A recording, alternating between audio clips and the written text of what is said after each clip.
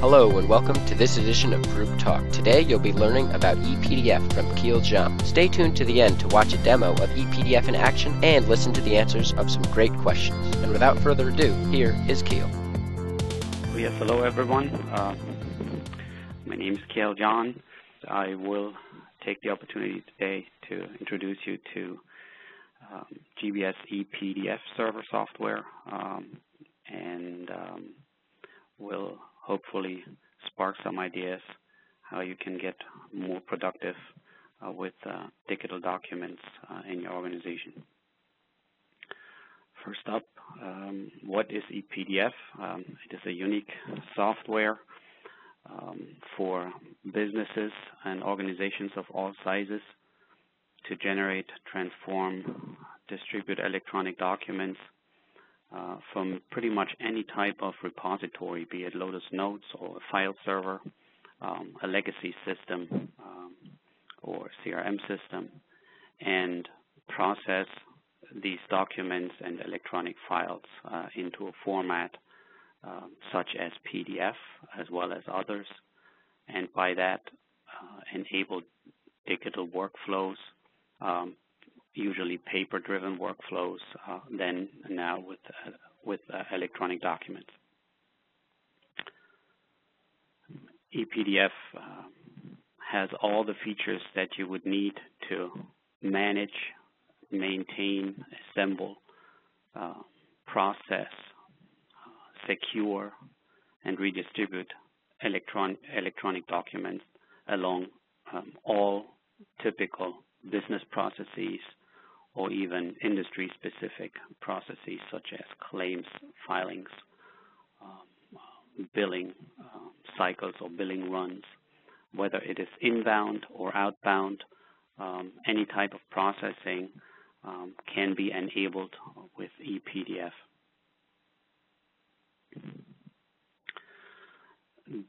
What is your organization getting from introducing such capability into your environment? Well, first of all, you can migrate and transform large volumes of documents, documents that are so far siloed in Lotus Notes applications, in file servers, CRM systems, any type of system, that are locked away either in a proprietary format and or for only specific user to be accessed. All these documents can now be unlocked, processed, automatically processed in high volumes and made available to broader business processes in your organization. Of course, whatever you can automate will achieve more productivity for your staff, for the process itself, and it takes little imagination to see how, for example, in compliance filing in the financial sector, where a document, a comprehensive document, is assembled through ePDF in an automatic fashion according to a preset rule, how that gains productivity compared to a manual assembly and collation of these documents and manual handling up to the point where they may be filed. Also, of course, with productivity and automation, a major cost reduction can be achieved. The costs of handling and producing documents in organizations represents one of the largest untapped potentials these days. Many other infrastructure services and automation services are already in place and have been in place for many years. What is still underdeveloped is the capability in organizations to handle electronic documents throughout the entire life cycle. And that, of course, promises reasonable cost reductions, fast return on investment to introduce ePDF into your organization, typically within weeks, maybe only months, but very quickly. One major aspect as well is to increase quality. Every document that gets processed according to a rule along a business process is typically of the same quality. So if it has been set up right, then it will always be of proper quality, as opposed to manual handling, where typically the same type of claim handled by the same claim representative seldomly results into the same type of documentation coming out at the end. So error-prone manual handling steps that involve a lot of steps of stapling and folding and redistributing, to take the paper analogy, are error-prone and can be circumvented with utilizing ePDF. And of course, to ensure compliance, and speaking of compliance here, not necessarily only regulatory compliance, but also operational compliance. Operational compliance means, in this context, that if management has decided or a business analyst has decided that the one or the other way is the best way to run a given document-driven process, if that can be automated and put in place, it cannot be done wrong. That is one way of ensuring operational compliance. And of course, the processing of such documents may also then in the end comply to regulatory rules. For example, the U.S. courts mandated last year everything for electronic complaint filings to be in particular PDF/A format, which I will be elaborating on a little later. And that, of course, can, for a legal firm, be a reasonable challenge to comply with on a large scale if frequent filings have to be made. Well, the use cases are pretty obvious. Any type of input management, inbound fax queue handling, inbound scan handling, mailroom processing, all these processes can benefit from utilizing ePDF. I've mentioned before regulatory filings, whether it's in the finance industry, in banking, whether it is in pharmaceutical, where basically every batch of pharmaceuticals produced is accompanied by a stack of filing papers that have to be filed with the FDA. So this is a huge part of utilizing ePDF, regulatory filings. On the same token, workflows of any sort, where documents or where business processes are driven along documents, or the other way around, documents are driven along processes. Whether it is in aircraft maintenance, where there have to be multiple sign-offs on documents, for maintenance recording and filing, whether it is claims filing, whether it is a sales process that is supported. All these workflows that may even exist already and have been set up in your existing applications can now be supported with ePDF and enhanced by driving and processing your documents along these workflows. Claims processing, mentioned that already. Of course, there are many industries that have, in one way or another, claims filings, claims processing as some of their core business processes going on, large volumes typically even.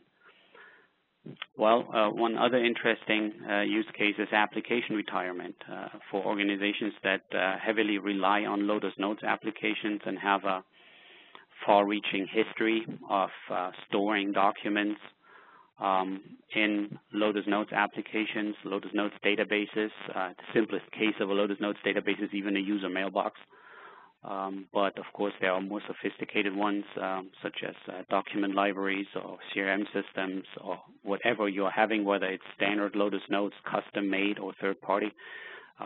These applications may at some point need to be retired so that you no longer need a Lotus Notes client or a Lotus Notes user ID to access the information, because you need to maintain it possibly in long term, and ePDF can automate the entire process of retiring a Lotus Notes application into a PDF folder structure where each Lotus Notes document, including all attachments, later is resembled by a PDF, and it is in a folder structure that can represent a former view, a categorized view in that application of your choice.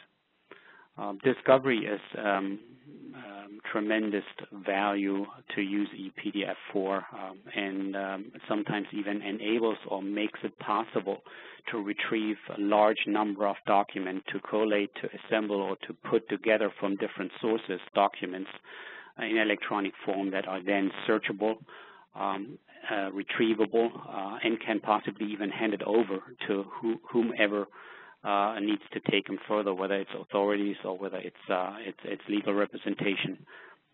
This is tedious work if it needs to be done manually, and oftentimes no longer possible due to the large number of documents or the diverse types of sources that the documents need to be pulled from. Email gateway conversion is another very nice use case where you can see the immediate value add to your business process. If you plug in ePDF with or at your email gateway, the rules can be instantly set up that monitor inbound and outbound emails with file attachments, and apply rules as to how to treat these attachments. For example, secure all outbound documents in a secure PDF format, so no changeable formats can unwantedly be leaving the organization. The same on the inbound. And of course, it very nicely complements even the onboard functionality of a Lotus Notes email system that allows for rule-based email filtering, and ePDF complements that. How to use the ePDF services or the ePDF server is really simple. There are generic interfaces that each user already is using on an everyday basis. There is no client-side software involved. There is no particular user interface that would have to be rolled out or needed to be learned. It is simply a matter of, for example, collecting documents in a given file share folder that ePDF is connected to. It could be that there is a simple web page that is offered to users that only have a web browser that can upload documents in some way or fashion and then have automatically applied a certain rule. It could be just email, plain email, just like you typically would use a fax email service. You send something at ePDF within your environment, and that takes care of submitting it to this service, have the document processed, and possibly even in your name delivered to a final recipient, for example, in the case of a sales proposal that needs to be assembled with additional information and collateral. This can all be set up. Of course, generic access in or through Lotus Notes applications. Any Lotus Notes application that you have in your environment on any server in your environment, doesn't necessarily have to be on the one that hosts the ePDF software, can be connected to this service, and a rule can be put in place as to what to do with the documents of a given status in your custom application. No programming required. It is just point and click to set up such rule and apply the service to a given Lotus Notes application.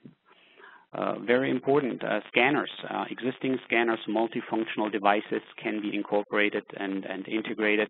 Simply having them scan to a file folder on a network share that ePDF has been connected to, and all documents, for example, inbound invoices or claims, get automatically picked up from there, possibly